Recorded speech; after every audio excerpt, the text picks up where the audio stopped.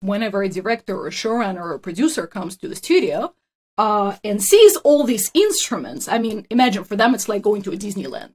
They don't know what it is, but it's so much fun. There are all these instruments. So it's like a great tool to also have conversations with the creatives. Like, check out these instruments, or look what we can do here with this instrument. And it's just so much fun for us. And not only that, also like by recording directly, like when we, you know, for us, it's not really, oh, we're doing a mock-up and then we're going to record. It's already the final product. So I love that. Right. It's because we don't want to waste the time then to go back, hey, now let's record guitar, piano, all this. Like, I don't want to waste the time. I already did it once. That's it. Well, and also when you're presenting it to the creative team, you don't want to tell them like, well, this is like this, but imagine it's going to be like that. No, this is already how it's going to be because it's already recorded. So like, also like, we also take it to the extent like, for things about Pam, we had trumpets.